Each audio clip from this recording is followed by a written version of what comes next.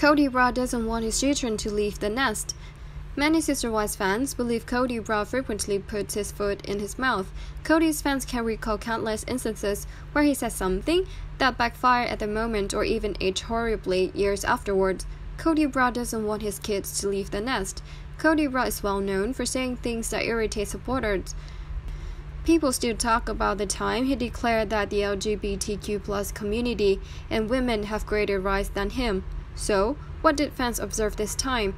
Yet another thing Kody said that didn't age well. A Redditor posted online, currently watching the Baby Steps episode, where Janelle, Kody, Christine, and Isabel are in NC, ready for Maddie to drop a second child, where Christine also mentions that Isabel wants to go to college in LC to be near EXO, to which Caleb says she can live with them. The OP then times down the family's chat on screen.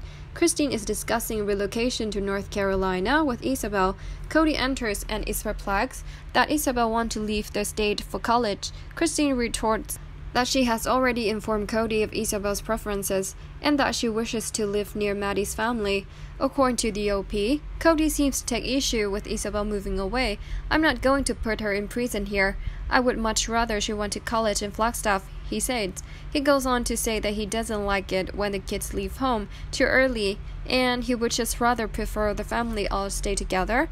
If Maddie and Caleb attract the siblings to go back east, they fundamentally kill our family experience. Kody continued, "We will come to the point where we won't even be having Christmas together, so we have to be very careful about having our children draw the rest of the family back east." Redditors react to the scene in question. Needless to say, the rest of the Sister Wives fans on Reddit were not pleased with Kody's comment. Why does he care if his kids live in Flagstaff when he doesn't even see them? One Redditor pointed out, Kody Brown earned a reputation for being negligent to the majority of his children over the years.